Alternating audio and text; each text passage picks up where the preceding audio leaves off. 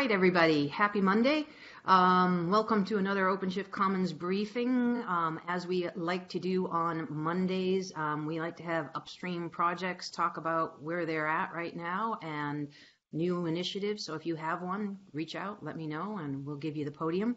And today we're giving the podium to a new CNCF sandbox project called Keylime that I know this much about. Very little. So I'm really interested in hearing from Luke Hinds and Axel Simon, both Red Hatters who've been working on this project, about what it does, where it's going, and I'm going to let them introduce themselves, and we'll have some Q&A at the end. So please, guys, take it away. Sure. I guess I'll start quickly. So my name's Axel Simon. I'm part of the Red Hat Office of the CTO. I work with Luke in the security team of the Emerging Technologies Department. So we're basically focusing on all the new technologies that's going to shape what's happening in the next couple of years to a horizon a bit beyond that. We extend sort of our thought to sort of 5 and then even maybe 10 years as we sort of try and really take the long view. But most of the stuff we look at is more on the horizon of a couple of years. And I've been working on a few open source projects that are security focused, Keylime being one of them. Prior to that, I was doing quite a lot of work on blockchains, and it's not entirely relevant here because both have things to do with distributed systems and how you have multiple systems and you try and sort of maintain an integrity of all of them. So as you can guess, I have an interest for sort of distributed systems and how you keep all of those things working together nicely. Yeah, so that's about it for me. Luke, do you want to take the floor? Sure, yes. So I'm Luke Hinds from the UK. I also work in the CTO department alongside Axel, and I've worked in many open source projects, typically focused on security, and I'm the current project team lead for Keylime. Right. So I'll introduce you all to Keylime, and you may be wondering what is Keylime, except for beyond a cool logo and a nice name. So it all comes from a research paper in the beginning of 2016 called Bootstrapping and Maintaining Trust in the Cloud. So that's an issue that you might have run into. It's hard to know what state the machine you boot in the cloud is in really if you don't have anything to base it off from. That is, you may be told that this machine is running, I don't know, say CentOS 7, but it's hard to know exactly what it's running. And so you need a way to bootstrap confidence in that state of the machine.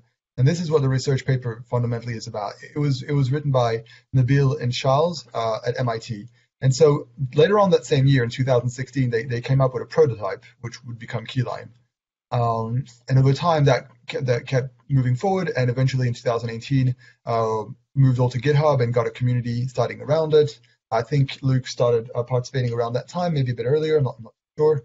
But anyway, basically the project really gets started and goes from the prototype to an open source community project. And very recently, about a month ago, thanks to Luke's efforts, the Keylime was accepted as a CNCF sandbox project.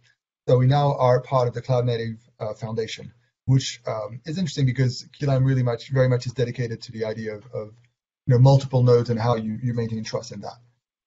So what exactly does Keylime do? Well, Keylime tries to provide 3 main things. The first of it is remote attestation. So that's the capacity to check without being at the actual computer that is running it, that it is in a state you believe, in a state you can check. So you want to attest from afar, remotely, obviously, that the machine is in the state you think it is. And to do that, we use 2 things. We can measure the boot to check what it boots into, and then we can measure the runtime using this Linux subsystem called IMA, and we'll get back to that a bit later. But that's the first part, remotely checking that a node is in a state, you checking on the state of a node remotely.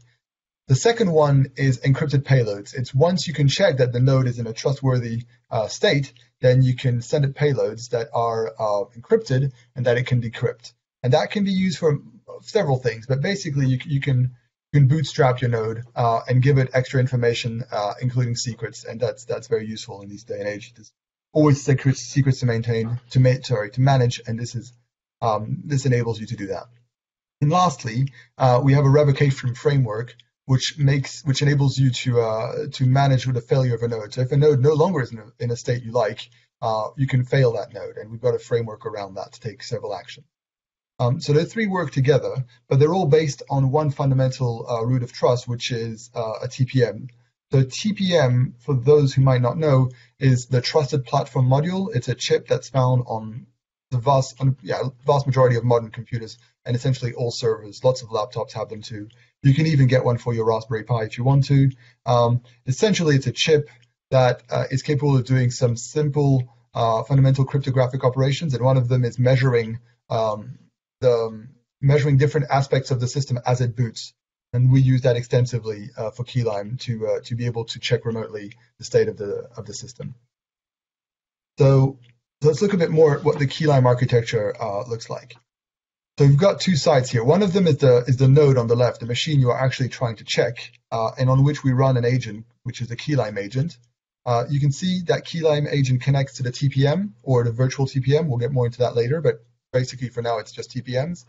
And that can run in a container, in a virtual machine, directly on the machine. All of those use cases are possible, and it will communicate over a network to the Keylime verifier. So the Keylime verifier is the one that actually checks the integrity of the node on which the Keylime agent runs. The Keylime agent just sends it quotes, and the Keylime verifier will check those quotes. And then we have a third component, which is a registrar, which will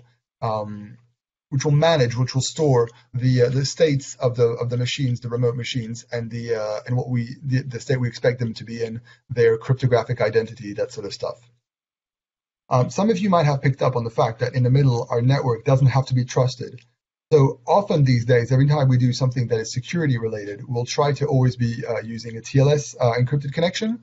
In this case, it's not strictly necessary. It may be desirable, but it's not necessary because the Keylime agent doesn't do anything really, but it does a lot of things, obviously, but fundamentally, what it does is make available a quote from the TPM. And the TPM, the TPM's quote is cryptographically signed, and nothing else on the system is able to forge that signature. So if the signature got modified along the way on the untrusted network, that would be immediately visible. So basically, we have some protection in the capacity of the TPM to sign cryptographically valid quotes, and so we don't necessarily need a trusted network. Having one can be desirable, again, maybe to protect against some other failures, but it's not necessary, which is an interesting little extra aspect of Keylime. But so fundamentally, those three aspects: the agent on the node, the verifier on your machine from which you are trying to verify things, the registrar to store all the information relative to your node and your nodes usually, because you'll have several. How does remote attestation work? Well, it's, as I started describing it previously, but it's really quite basic. You request attestation before you send your workload. You ask the verifier, could you please check this node? The verifier talks to the agent, which requests a quote from the TPM and then sends this quote back to the verifier. Now you have two possibilities. Either the quote is validated, everything's okay, your node has not been compromised, has not changed, it's in a state that you believe to be good, and you are okay with that state. And then automatically the verifier might send to the agent an encrypted payload, and it can run automatically. Otherwise, if it fails its validation, then you will get a revocation event, and the node on which the agent is running here will be cordoned off and will be removed from the group. Let's go a bit more into the idea of running encrypted payloads. So once the machine passes its attestation with the verifier, then we can send it back the encrypted payload, which will give it access to some secrets. We have a little example on the right here where we have like some secrets, like we have a password and we have some local actions we want to take. That, for instance, will only be executed if the machine passes its attestation. In this case, it'll receive the payload, it'll have what it needs to decrypt it, and then it'll start running the actions inside the payload.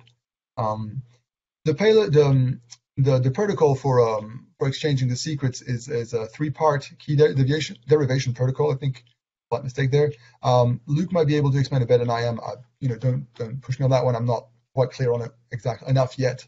But but it's pretty cool. It basically means you can have you can ship a node, for instance, with a secret on it that it can't read because it doesn't yet have the keys, and then later on reveal the keys to it so that it can read stuff. So you can embed secrets in, for instance, a master image that you will push onto all your nodes, and yet be sure that barring being able to break modern cryptography, the node won't have access to the secrets until you decide that it is okay for it to have access.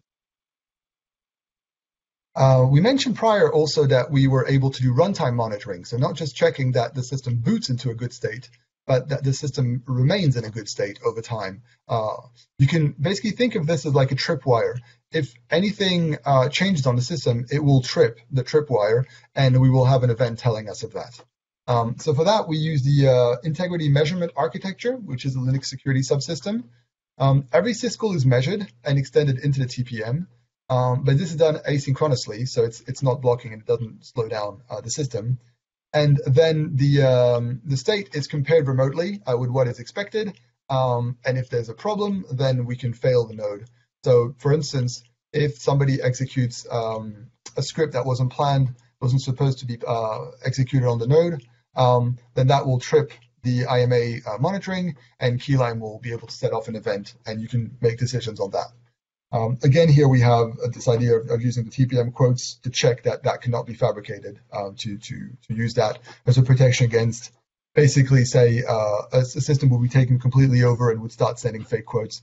In this case, it shouldn't be able to do that because the TPM, it won't be able to get the real, it won't be able to fake the quotes from the TPM compared to what we're expecting remotely, because we have our copy remotely. We use also a nonce here for those who are interested to make sure that quotes can't be replayed and that they're fresh. So what happens in the case of revocation? Well, let's say, for instance, that we realize there's an event on node C and there's a problem and we want to fail node C. Well, so what we might do, for instance, is revoke node C's certificate with our certificate authority, and then send this revocated event to all the other nodes. And this is basically what we can do with Keylime, which is once node C is compromised, we cannot trust it anymore to take any action properly. We have to assume that it's dead and gone and that we're not going to be able to get anything out of it. And so all our actions are basically going to be about cordoning off node C and modifying the behavior of all the other nodes. So you really have to think about it that way. And that's really the main idea. And so here, the revocation events can be what we just mentioned here, for instance, like revoking node C's certificate, but you could also do things like remove from SSH authorized keys, or cordon and drain the node using Kubernetes, or shut down VPN access, have the other nodes remove it from their VPN peers, or adding or removing IP table firewall rules. So all those types of actions are possible, and we're working on sort of creating a collection of those rules that will be easily usable by everybody. So let's move into current work on Keylime. So the agent, the Keylime agent, is currently in Python. It's being ported to Rust, and work is underway on that, and it's moving forward. So for those who are interested in why we're using Rust, well, it's a low-level, quite performance systems language, and it has been designed with security in mind, which fits Keylime pretty well. And also we have another issue is that Python in the current setup ends up pulling quite a lot of dependencies using pip. And this is not always an option, especially for systems that are immutable, like CoreOS, Red Hat CoreOS. That's not quite possible. So we would be interested in moving to something else for that. And once it's done, our default agent will be the Rust agent. Other work we're engaging in is in IMA. So the integrity measurement architecture can also be extended to do namespaces, which are used very much by containers. So once we have that in place, we'll be able to do measurement inside containers, which will also be an interesting positive development. Lastly, the work for the future, we have some on VTPMs, so virtual TPMs. That's if from a purely security standpoint currently, a virtual TPM is not very interesting because it's not based on any hardware. So it means that it can provide fake quotes, and security-wise, that's pretty useless. However, for testing reasons, it's already interesting to have it. But in the future, what we'd really like is to have what is called nested quotes, which is where a virtual TPM that is inside a container is, oh, thought I had another slide after this, is actually based on a hardware TPM. So it actually, the quotes the virtual TPM gets are actually based on the quotes from the physical TPM. And so using that chain, we would then be able to have virtual TPMs inside containers that would still be useful wise. So that's one of the next things we're working on. Right, so beyond all this technical stuff, we also have quite a nice community working on the project. For a start, it's multi-vendor, so that's always really nice. We have people from Red Hat, as you know, but also from MIT, some people at IBM, people at Netflix and ZTE, some independent contributors who are also working on the project. And we also don't have just developers. We also have other people working on UX, working on outreach and everything. So that's really quite nice. The community's friendly. We have a Slack room on the CNCF Slack. Everybody's very welcome to join, ask questions, take Keylime for a spin and see how it grows. We also have a lot of automated testing. We do code quality assessments, and we try and be pretty supportive of new contributors. There's a guide, and there's a lot of help available if you need it. So with that said, please don't hesitate to try out Keylime. Come and join us if you want to have a chat, and we are now open for any questions you might have. So thanks for that. I think thank you, Luke, also for joining this. The work that you guys are doing to port from Python to Rust, what is the like currently? You should be. Where are you testing currently? So if you're running with Kubernetes, are you not able to run tests now on RHEL CoreOS, or is it just a lot of dependencies and that's why you're moving off? Yeah, sure. So CoreOS, it has a read-only nature. Okay, that's not to say you can't use RPM OS tree and so forth, but they also have a stripped-down version of Python. Okay, I can't remember the actual name, but I think it's System Python. And currently, the Python agent has a big list of dependencies that are pulled in, okay? And with Rust, it's statically linked. So when you compile it, all of your dependencies are in a single blob, okay? So that just means it's less disruptive to an OS tree-like operating system just to have a single binary OS tree. So that's one of the reasons that it makes a Rust implementation more conducive to container operating system like Fedora CoreOS, Red Hat CoreOS, and it was actually the Fedora CoreOS community that were encouraging us to do this work as well. So that's the one aspect, is we don't have a big pool of dependencies to pull in. Yeah. And secondly, the Rust client is, because it's a low-level language, we can be a bit more less resource hungry. It could be, the performance is arguably better, I would say, and then the security. Not to make a statement that Python is not secure, but because of Rust's strict adherence to scope and ownership, it means that a lot of our possible security debt is paid at compilation time rather than being discovered later. So those are the sort of the three motivators. But I guess, and that's good. And I have a vested interest. My Twitter handle is Python DJ, so I'm just showing my bias here.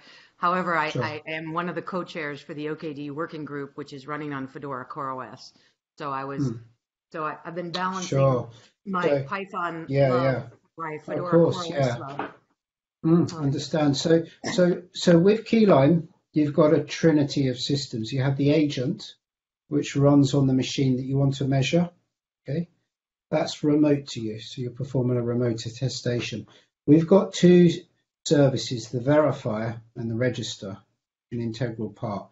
Those tend to be a little bit more on-premise, and those are all developed in Python, and they will remain in Python for the foreseeable, with no plans to move from Python there. And we also plan to continue to keep the Python agent going because it allows us to prototype a lot quicker. Yeah. Cool.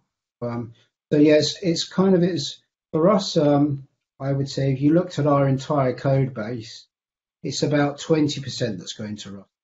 The majority of it's staying in Python. So I guess, and pardon my naivety sometimes in these things. So you're using this. You mentioned earlier that MIT and IBM and Netflix and all of these folks were participating in this. Where are you at in terms of being production ready? I know this is sandbox, so I know that's a leading question, but Sure. what is sort of the status of it? So so as it relates to OpenShift, we're working on a developer preview, and that will be coming the end of this quarter. And so this is deeper integration with Fedora Core OS. And then that will naturally percolate to OpenShift as well. So what we're doing initially is looking at securing the infrastructure for when you deploy your workers and so forth, your OpenShift cluster. It will ensure that it's deployed to an infra that has the expected state. So nobody has tampered with that environment. Okay? So we're looking at a developer preview at the end of this quarter. And then we'll hopefully move to a tech preview and GA. And a possible date is this, don't hold me to this, is sort of fall 21. Okay. And so initially we're looking to establish trust attestation for the infrastructure, but then we will look at ways that we can bring that up into Kubernetes, where scheduler can start to operate with Keylime and other components as well, like cluster manager and so forth. So, and this again, I'm wearing my OKD working group hat. Sure. So if we get 4.6 out the door, 4.7 out the door, will it be testable with OKD, which is running on Fedora Core OS in the not too distant future? So where are your POCs going right now? Are they running on vanilla Kubernetes, and on what underlying immutable is it? So at the moment it's just Fedora Core OS. So what's happening is some folks from Fedora Core OS are working on a change to introduce. So Keylime requires measurements of a file. So a measurement is a SHA-256 digest of a file. Okay, and then what happens is those digests cryptographically signed, and they're sent from the agent to the verifier, and the verifier will then make a comparison between what is the state on the machine and what is the expected state.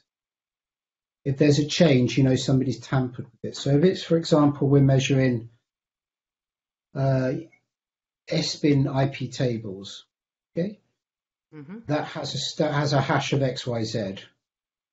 On the verifier, which is not on the target machine, this is on premise, that expects the file state to be ABC. So obviously there's a discrepancy suggesting that somebody's tampered with that binary. Perhaps they've Trojanized it. Okay. So for us to get these hashes, what we're looking at doing and this is a proof of concept at the moment, is OS tree and Brew, the build system, will automatically pass out these hashes from OS tree and construct a list for every OS tree release. Okay.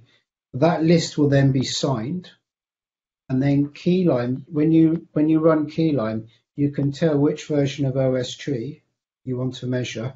Keylime will make a call in, retrieve the list for that particular release of OS tree, perform like a GPG verification to make sure it's signed and so forth, and then it will then send it to the verifier, who will then measure the target node where our workload is running, to make sure that it has that exact version of OS tree that's running. And then at that juncture, once we have that proof of concept in place, then we'll look at how this can be leveraged by, for example, OpenShift, Kubernetes, to then be part of, for example, somebody might have an application which they're going to run in a container, and they're going to run it on somebody else's machine, effectively. So they can then also query for the trust state of that machine, because we measure the initial boot of the system, but we also measure it continuously for runtime as well. So that way, if you are somebody that wants to deploy an application onto OpenShift that you deem to have a security context that's strong, there's a strong requirement for privacy and security resilience and so forth, then you'll be able to call in to make sure the trust state of that node is sound before you then schedule and run your pod there, so to say. So we've also done some demos where we had a demo recently where we had 2 worker nodes, okay, and a controller, and a pod running on one of the worker nodes. We hacked this worker node, okay. That hack was instantly picked up by Keylime, who then made a call into the controller to cordon and drain the pod from the compromised worker node onto a known good worker node. And then the good bit about the demo was it was a seamless experience for the application owner. See their pod migrate across from a compromised node to a known good node. So that's the sort of the cool thing that you can do with Keylime is you can measure a machine, but then as soon as a machine fails, you can tell other machines, controllers and so forth, to effectively shut down and ring fence compromised machine and migrate your workloads to a machine which is still showing that it's tamper free. You see what I mean? So how do you I'm getting my head around it. All right, it's a bit low level for what Diane normally works on, and I'm really happy you're working on it because it sounds like we need it, especially with you can demo hack on a worker node. That's probably not the best thing to know about for me. But how is this going to? How do you see this surfacing in, say, the dashboard of OpenShift, or is this like something that we add into our notifications? How is the visualization of how this will integrate into our current experience of OpenShift? Sure. So you're very much seeing a work in progress here. Those are discussions that are happening at the moment. So with Keylime, this is so it's in the CTO office. It's sort of what we consider emerging tech at the moment. So at the moment, we're talking to lots of folks around where Keylime will be situated within the different technologies. So my guess is that Keylime will be quite early in the process of the cluster being deployed, okay, because it needs to measure that the infrastructure is sound. Mm-hmm. And then when it comes to Keylime continuously monitoring, and how that's rendered onto a dashboard, that's something that we still need to work out. So I can't see it being a challenge. It's just getting consensus around how do we do that. Yeah, and working with the UX team and figuring out how to expose that, and also to do it in a way that anyone who's running generic Kubernetes can also do it. Yeah, very much. Yeah, and there's lots of considerations because with Keylime, you saying that you trust a system is based on what we call a hardware root of trust. So you have this trusted platform module, TPM, okay, and the TPM is almost like a very simple version of OpenSSL. It can create keys and it can sign things, and that sort of signs these measurements within the TPM. And then when you get that list back, you can use that hardware root of trust to know that it's an actual machine that you've spoken to. It's not somebody pretending to be that machine and feeding you false information. So what you have to be a little bit careful of is when you render that onto a dashboard, then if you're putting that state into something like a MySQL database, which is then being pulled into a React.js JavaScript framework and put on a browser, then what you're seeing as something saying something's good, you've kind of got a lot of intermediate components between the hardware trust and what's the trust that's being rendered to the user, if you see what I mean. So that's where we have to make sure when we do that, we have to make sure that somebody doesn't compromise the journey from that hardware-based trust to somebody seeing something in a browser, if you see what I mean. Where you've got, you know, where you have CSS and JavaScript and, you know. So this is because of where this level of verification is going on, it has a lot of implications for edge and IoT, I would suspect, as well. Very much, yeah, very much. So a big thing behind Keylime is a big push because of edge and IoT. So when we showed this solution to the Linux Security Summit and the Edge and IoT Summit, there was a lot of interest around the project there because it's incredibly good for, let me rephrase that, incredibly suited for machines that are physically in locations that can easily be tampered with. So, for example, if somebody's got an IoT device, which is in a roof of a building somewhere, then it's hard to sort of protect that machine compared to when it's in a big data center with a big security guard on the door, you know, checking badges and so forth. So there was somebody that used Keylime in the Raspberry Pi community because they had a camera on their garage door which read their number plate using machine learning. And then if it picked up their number plate, it made a logic control signal to the automated door mechanism to raise the garage door. Okay, and they use Keylime to protect that Raspberry Pi, so that if somebody messed with it to try and break into their garage, then they would sort of cut off the connection so that it couldn't call the door to open. And so it does really lend itself well to Edge and IoT. Cool. So you also that's one of the yeah. So the other piece you also mentioned that Mass Open Cloud was participating in this and doing a POC. So are they using it? Not the POC. No, they're using Keylime. So what they use Keylime for is if somebody owns a machine and they give it back and they want to give it to another person, they had this use case that was particular to them where they didn't want to entirely reinstall the whole operating system and the hypervisor and everything again. Okay, so what they do is they instead use Keylime to make sure that the person's not compromised the machine with something nasty before they release it to go to someone else. So this has tons of applications outside of Kubernetes and cloud native as well. So this is like it sits on the edge of, is this a cloud native project or is this just a damn fine security thing that we should all be using?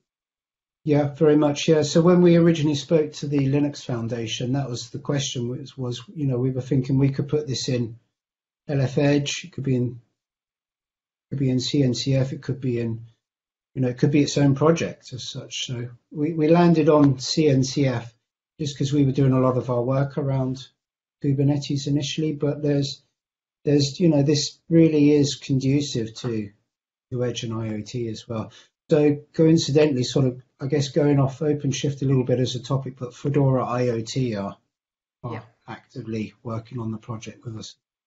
I would suspect Peter Robertson would have picked up on this. Yeah, I was on a call with Peter earlier. Yeah, Peter's quite familiar with Keylime. Yeah. So. Oh, cool. Yeah.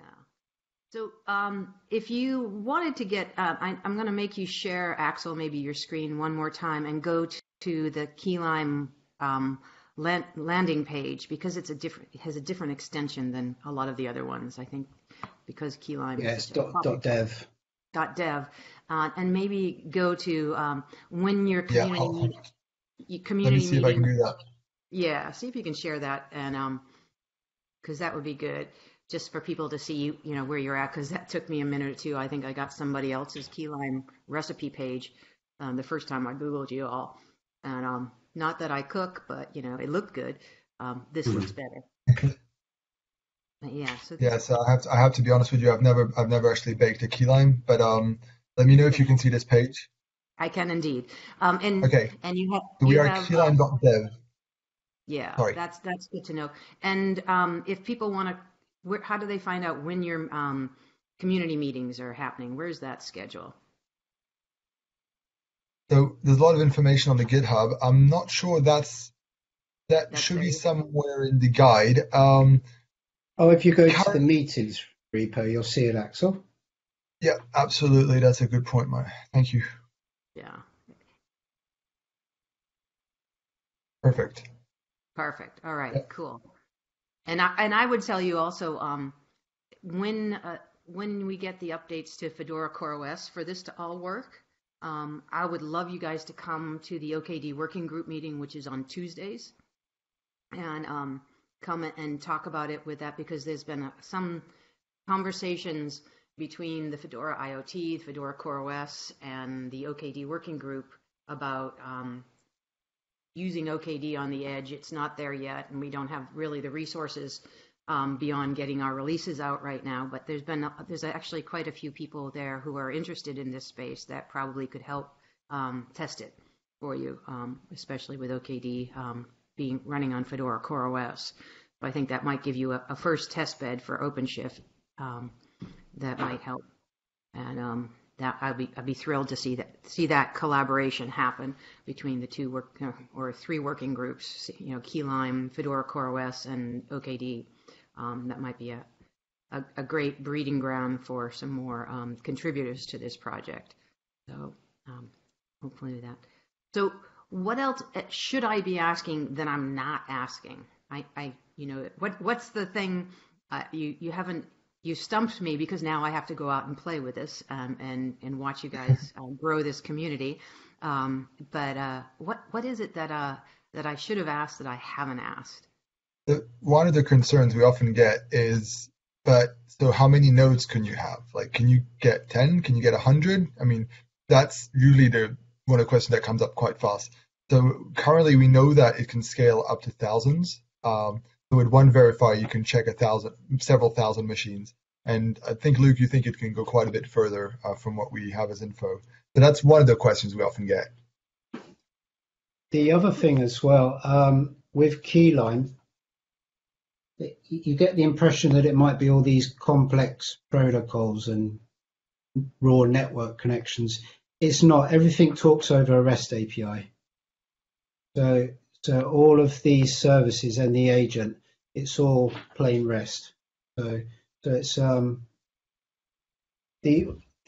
only sort of slightly arcane part is where we talk to the hardware, but the rest of it is very much a kind of a modern approach to developing a web service. So we have some stuff coming in where we're currently using mutual TLS, but we're also introducing JSON web tokens, looking at integrating with other projects as well around bringing Keylime, being easier to authenticate with Keylime, and so single sign-on and so. We have a bunch of. Yeah, also, yeah, to mention, there is if you go to our homepage, there's a demo, and this is Keylime protecting a 3-node etcd cluster.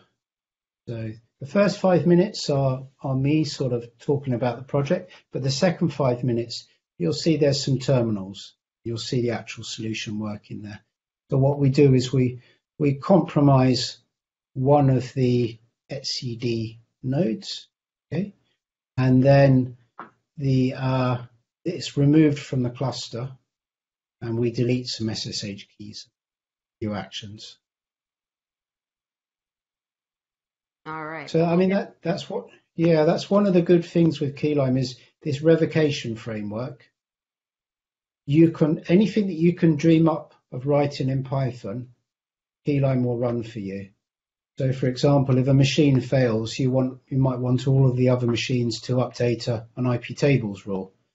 You just write a simple Python script in IP tables, and then Keylime will securely transfer that to the machines, and it'll be securely run on those machines.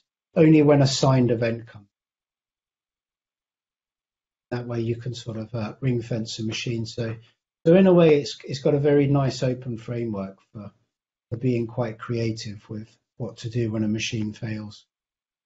Yeah, I can. This is it. There's so many different use cases for this.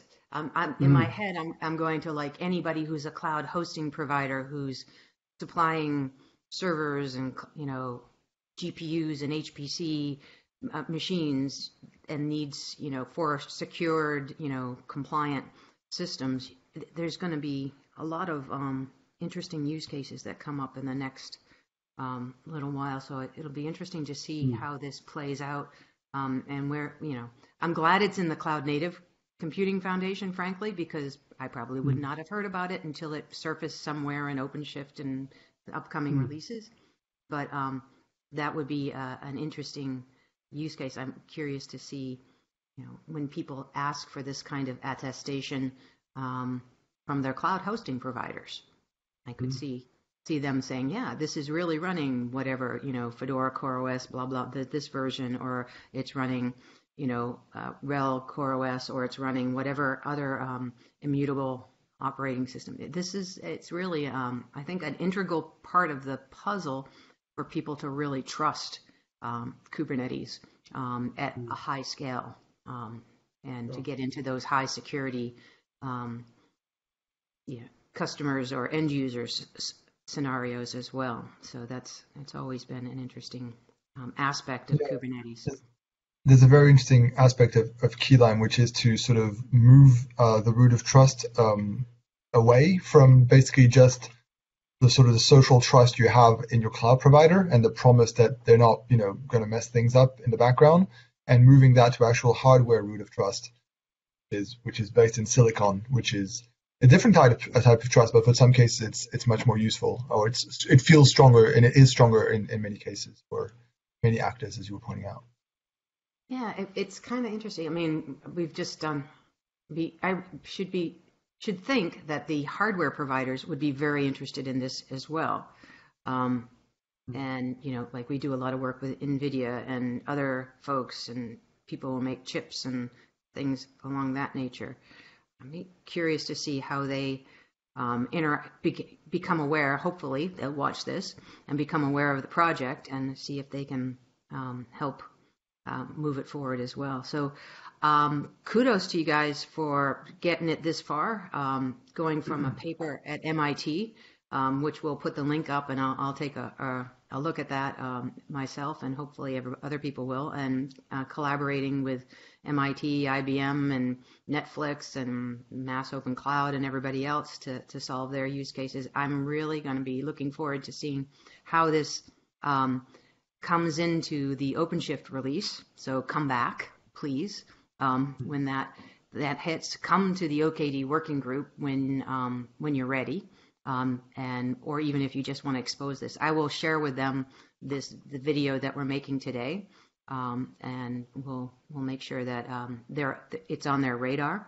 because I think that's on. And there's also a lot of security folks that are part of OpenShift Commons that I think will be very interested in this as well. So I'm really looking forward to seeing and helping you guys grow this community, and I'm totally thrilled that you've gotten to Sandbox. It'll be interesting to see how long it takes to incubate you guys and maybe get you to be an official one, and if you end up being officially in CNCF, or if you find that you're playing more on the edge in the IoT space, so and need more of a generic home. But I think the Kubernetes community is going to really appreciate this and embrace it. So I'm looking forward to that. The other question I have for you guys is, Well, there's one came in. Does Keylime act at the pod level also to ensure pod security and not only at the infra VM level? That's. Sorry, once again? It's in the chat there. Oh, okay. Does Keylime act at pod level also? Yeah, that's a very good question. So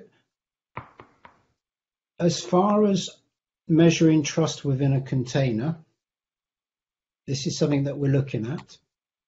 And what we need to do is, as you would have seen earlier mentioned, that we use something called IMA in the Linux kernel, which is used to measure. So what happens is when a syscall is made, IMA will measure the object that's requesting that system call. So IMA sits alongside SE Linux, the Linux security subsystem. So what will happen is if you run a script as root, that will be measured. It will be put into the TPM, signed, and then sent to the remote verifier to verify. Okay. Now, for us to get that to work in a container, we need an IMA namespace, and we're actively working on that, as are some people in the Linux kernel. So we fully anticipate being able to do this same level of trust measurement within a pod, if a pod is essentially a container. So yes, so our plan is to provide the same level of measurement within a container as what we do for the infra. But we have to just wait for this IMA namespace to land in the Linux kernel first.